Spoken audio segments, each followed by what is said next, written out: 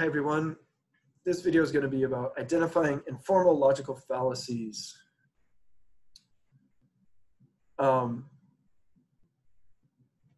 going to leave out all the starred questions. You can find those answers. Number 2. Mr. Wilson said that on July 4th, he went out on the veranda and watched the fireworks go up in his pajamas. We conclude that Mr. Wilson must have had an exciting evening. This is amphibole.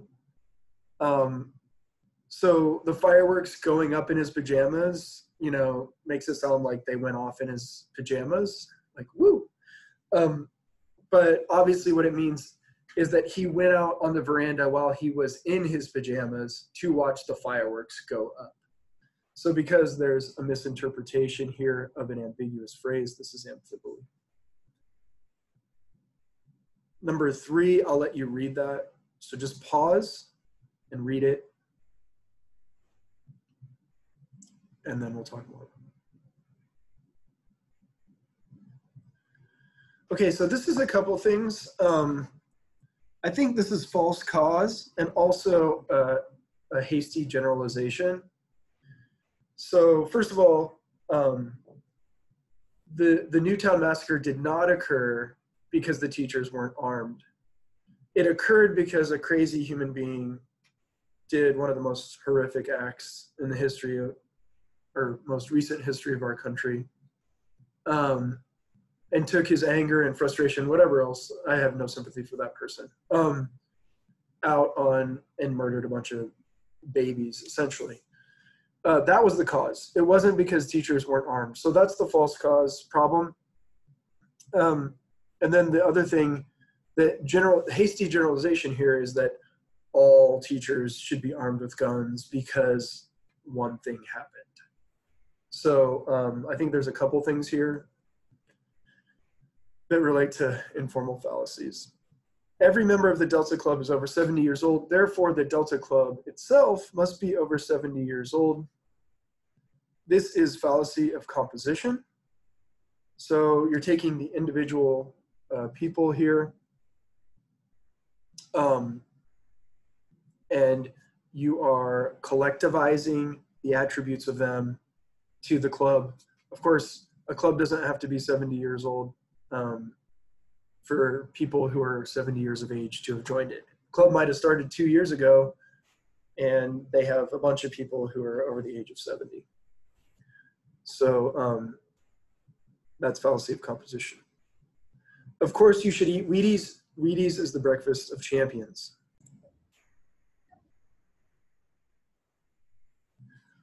This is false cause. So people aren't champions because they eat Wheaties. And so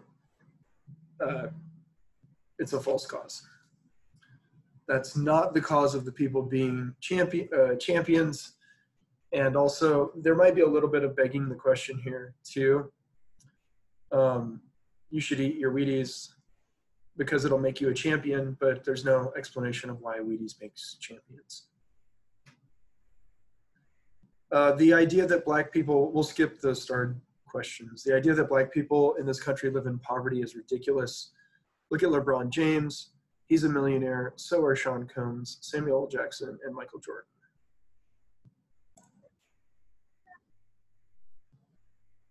So this example is one of suppressed evidence, I would say, but there's something else interesting going on here.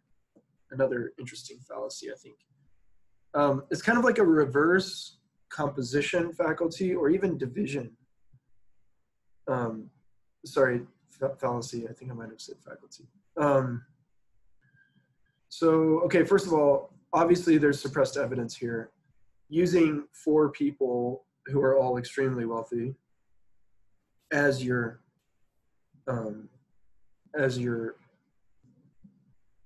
test group doesn't prove that that claim is ridiculous.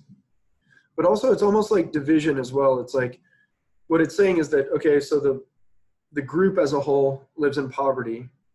Thus, every member of the group should live in poverty. But it does a weird kind of modus tollens thing here where it says, but here are some members of the group that don't live in poverty. Thus, the original statement is false. Number 9, no one has ever proved that the human fetus is not a person with rights, therefore abortion is morally wrong. So no one has ever proved that something is not the case, therefore it is the case. This is appeal to ignorance. So just because you can't prove that God does not exist, that doesn't mean that God does exist, and vice versa.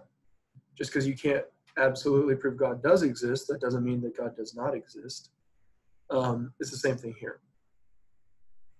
Appeal to ignorance. When a car breaks down so often, this one makes me sad. When a car breaks down so often that repairs become pointless, the car is thrown on the junk heap. Similarly, when a person becomes old and diseased, he or she should be mercifully put to death. This is horrible. This is a weak analogy. Humans are different from cars. Most of us would agree. Humans are not inanimate objects that can just be done away with willy-nilly, as can cars. And so anyway, weak analogy. All right, let's see here. I don't know if I have this. I'll just read it all here. The 20-story Carson building is constructed of concrete blocks. Each and every concrete block in the structure can withstand an earthquake of 9.5 on the Richter scale. Therefore, the building can withstand an earthquake of 9.5 on the Richter scale.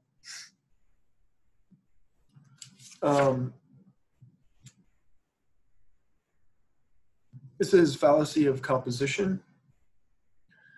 I don't know enough actually about building construction. It might not be fallacy of composition if there's a direct correlation between the capability of withstanding earthquakes of each individual part. But my guess is it's not a one-to-one ratio. So this is fallacy of composition. So just because each individual block can withstand 9.5 doesn't mean that when you stack them all up or when you connect them using steel or whatever, that the whole thing will be able to withstand the same level of earthquake. But if it could, then it might not be fallacy of composition, but I just don't know. This administration is not anti-German, as it has been alleged. Germany is a great country. It's contributed immensely to the world's artistic treasury. Goethe and Schiller made magnificent contributions to literature, and Bach, Beethoven, Wagner, and Brahms did the same in music. Let's assume that this is as it says, it has been alleged that our administration is anti-German. You can see here that the premises do not support the conclusion. So in this case, the arguer is attempting to draw us away. Remember, with drawing the bloodhounds away from the trail. This is red herring fallacy. They're trying to drag us away from the issue, which is that our government is anti-German. This misses the point as well, but remember, when you miss the point, if there's another fallacy that fits, you should use that. Lots of fallacies kind of miss the point, where they draw a conclusion that doesn't relate to the premises. In this case, red herring is better. Paul, it was great to see you at the party the other night. Everyone there was doing crack. Incidentally, how long have you been dealing that stuff?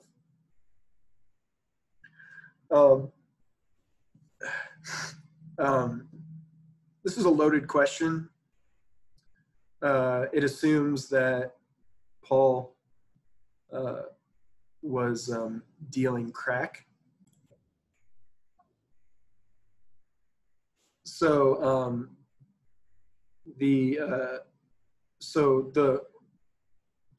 this is complex question, also known as loaded question. But the vernacular for this textbook. Complex question. It assumes that Paul has been dealing crack. Just because you're at the party doesn't mean that you're dealing crack. If everybody there's doing crack, though, then that would mean logically you would have to be doing crack, which doesn't mean that you deal crack. It just means that you do crack. Senator Chris Murphy's arguments for the protection of wilderness areas should be ignored. Murphy's just another one of those tree-hugging liberals who supports such legislation only to please the environmental nuts in his home state of Connecticut. Which one is this? Ad hominem. We shouldn't ignore somebody's arguments. If we're going to ignore their arguments, we need to address their arguments, not who they are as a person. And so this is ad hominem. They're attacking the person. It's ad hominem abusive, and also a little bit of ad hominem circumstantial with the, he's doing it only to please the environmental nuts in his home state. And notice there's some abuse on the constituents too, in addition to Senator Murphy. Professor Andrews, surely I deserve a B in logic. I know that I've gotten Fs on all the tests, but if you give me an F for my final grade, I'll lose my scholarship. That will force me to drop out of school, and my poor aged parents who yearn to see me graduate will be grief-stricken for the rest of their lives. I'm thinking of Ralphie from the A Christmas Story. Okay. This is appeal to pity. So there's no reason that's been given here. The person got Fs, and so they don't deserve a B. Now, important to note though, if a student came and said, can I get a better grade? I lost, my brother during the semester, and I had a pretty significant illness and ...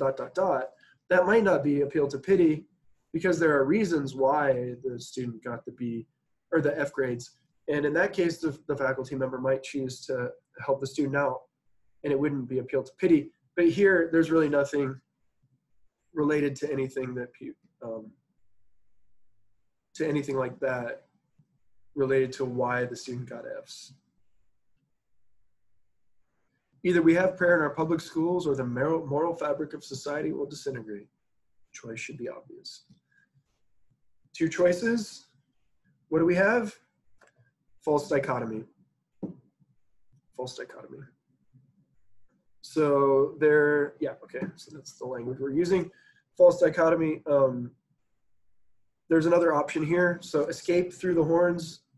One way to do this is to present another option. You can have no prayer in public schools, and moral fabric of society will be good. You could instantiate prayer in public schools and have the moral fabric of society be torn apart. There are lots of different options. White sheep eat more than black sheep because there are more of them. Therefore, this white sheep eats more than that black sheep. This is fallacy of division. So we're going from attributes of the collective whole, and then we're going to the distributive. So you can read that section in the book. I'm not going to get into it here.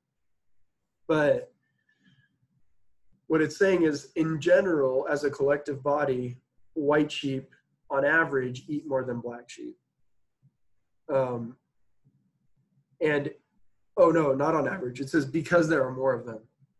So yeah, of course, if there's 1,000 white sheep and 10 black sheep, then the 1,000 white sheep are going to eat more. And then what it does is it assigns that attribute to the individual. So in this case, there's one white sheep. It must eat more than the black sheep, but of course, that might not be the case. So this is fallacy of division. Motives and desires exert forces on people, causing them to choose one thing over another. But force is a physical quantity, governed by the laws of physics. Therefore, human choices are governed by the laws of physics. All right, what do we have here? Equivocation. Conclusion depends on a shift in the meaning of the word or phrase. So the shifted phrase is force. So motives and desires exert forces on people, but force is a physical quantity. The motives and desires that we have in our will exert a force that's not the force that is a physical quantity. It's something very fascinating and interesting. I wish I could talk more about it.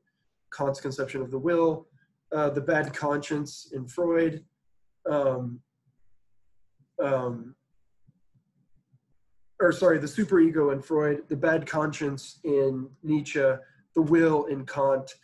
There's something in us that exerts force on us, but it's not the physical force of physics, and therefore we've equivocated the term force, and thus we're committing the fallacy of equivocation. Each and every brick in the completely brick-faced Wainwright building has a reddish-brown color. Therefore, the Wainwright building has a reddish-brown color. This is not a fallacy, I don't think. I don't know, it could be. Feel free to disagree with me. But it's not fallacious. You might be thinking, oh, it's fallacy of composition. But if you take tiles that all have the same color and you put them all together, then that same color, would be kind of radiated to the human. So it's not fallacious to say that. Although that color might look differently in different forms of light. But if you're seeing it as reddish brown in this amount, then you should see it as reddish brown in that amount. Color is kind of interesting though, like if anybody's painted, I used to paint houses. Sometimes when you paint a little wall, a little swatch or whatever to let people, oh yeah, I like that. That purple looks nice. And then you paint the whole wall purple and then they're like, whoa, it does not look nice. But it's still purple. So Pauline said that after she had removed her new mink coat from the shipping carton, she threw it into the trash.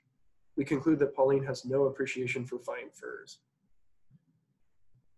This is amphibole. She threw it into the trash. That's an ambiguous phrase that relates back either to the mink coat or the shipping carton, obviously the shipping carton. But the conclusion that's drawn here is that she threw the mink coat away, which is not what she did, so this is amphibole. We know that induction will provide dependable results in the future because it has always worked in the past. Whatever has consistently worked in the past will continue to work in the future, and we know that this is true because it has been established by induction. All right, we have a couple things here. We have the circular reasoning begging the question, so we're using induction to support the claim that induction will work in the future. But also, you might say that we have appeal to tradition. Let's see, what do we got here? We don't really have appeal to tradition. Yeah, well, there's another fallacy called appeal to tradition. Or sorry, we do. Appeal, no, that's appeal to fear. We have to have appeal to tradition in here, don't we? Anyway, so then if we don't, then this is begging the question. But anyway, appeal to tradition is kind of cool, something you should know about. We've always done it this way, therefore we should do it this way in the future. Not always true. Now, some of the reasons why we do things the way that we do have been tested over time, sometimes thousands of years. And humans 2,000 years ago were doing it the best way possible given their technology, and so we might still do it the same way today. But just because you've done something the same way all the time doesn't mean that you have to in the future.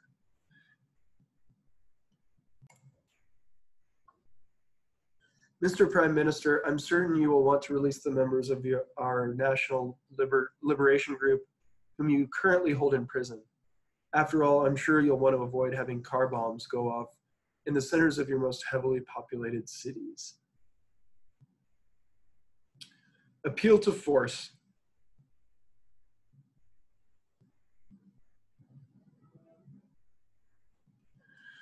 If you don't do this, then we're going to start bombing people. Not a good logical argument, although you might have rational reasons for submitting to such an argument if you were placed in that scenario. Recent studies have shown that conventional food has the same vitamins, minerals, proteins, and other nutrients as organic food. Therefore, it's just as good to eat conventional food as organic food. This would be, my guess is, appeal to unqualified authority. or suppressed evidence. Now, and we see this a lot. People say studies show that, all the time. It's kind of a rhetorical device as well. In some texts, it's listed as a rhetorical device. And so in this case, let's assume that it's appeal to unqualified authority, because we would need to see which studies. If we found that the studies were academic, that they were representative of what a majority of the people in the field are saying, then we would know that, then we would find, well, okay, yeah, conventional food is just as good and we should eat it. But we need to see those studies. And just saying recent studies is unqualified authority because you're not telling us which authorities actually said that and whether or not they're authorities. Oh, this is interesting. They must have written this one a while ago. Let's see what they have to say about Trump.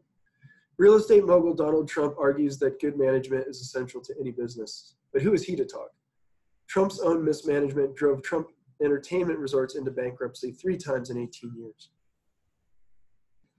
We actually see this argument made, right? Like, Trump's a bad businessman, therefore he's going to be a bad president.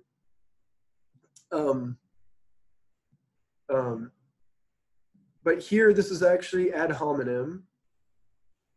And the reason why is because actually what Donald Trump says, if he does say this, is true. Good management is essential to any business. Well, it depends on what you mean by essential. But good management is usually essential to employee happiness. Good management is usually essential to revenue, increasing revenues and decreasing costs and all that stuff. So that's a true statement. So, but pointing out that Trump, it might not be a good manager, has nothing to do with the truth of his statement. So this is an ad hominem. The farmers of our state have asked that we introduce legislation to provide subsidies for soybeans. Unfortunately, we'll have to turn down their request. If we gave subsidies to the soybean farmers, then the corn and wheat growers will ask for the same thing. Then it will be the cotton growers, citrus growers, truck farmers, and cattle raisers. In the end, the cost will be astronomical. This is a slippery slope. Sometimes slippery slopes are not fallacious, but in this case, there's a lot of going on here, a lot of assumptions. And actually, interestingly enough, we are providing subsidies to the tune of billions of dollars to soybean farmers in the United States right now due to the trade restrictions with China. Obviously, people in Asian countries consume a lot of soy products. And they like to rely on American soybeans for things like that they produce, like soy sauce and all of that. And unfortunately, our farmers, I'm from Indiana, so it was always soybeans and corn pretty much on a rotating scale. Unfortunately, there are farmers that are getting caught up in this. Criminals are basically stupid because anyone who isn't basically stupid wouldn't be a criminal. All right, what do we got here?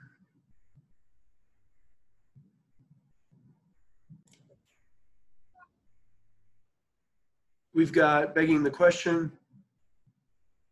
It assumes, in this case, they would need to show why criminals are stupid. We know that many criminals are not stupid at all. Okay, Professor Glazebrook's theory about the origin of the Martian craters is undoubtedly true. Rudolf Orkin, the great concert pianist, announced his support of the theory in this morning's newspaper. Appeal to unqualified authority. A great concert pianist probably doesn't know much about Martian craters. We see that one a lot. People can become experts. So for example, Bill Gates has become an expert on things like sanitation and disease control around the world, even though he's, the founder of Microsoft and all that. So there are some cases where people can become experts on other things. Al Gore, for example, knows a lot, I'm guessing. I haven't seen much of his stuff on climate change, but it seems like that's what he's dedicated to now. But always be wary or wary of celebrities who are like, oh, I care about this and I know about this and whatever else. No, probably not a good idea. Instead, let's go to the scientists who study those things. Let's go to the thinkers within those other countries. You know, somebody might say like, oh, I really care about human trafficking or something. Well, there are plenty of people in India and Nepal and other, I'm thinking of that because I have a friend who actually like works against trafficking of Nepalese girls into India. But there are people who live there who know way more than we do, and we should be listening to them. And a lot of times we listen to celebrities and it's like, oh, the celebrity cares. No, why don't we care that like the people who actually live there who know more about it? Anyway, it's kind of sad. Raising a child, all right, this is the last one, I'm getting tired. Raising a child is like growing a tree. Sometimes violent things such as cutting off branches have to be done to force the tree to grow straight. Similarly, corporal punishment must sometimes be inflicted on children to enforce them to develop properly.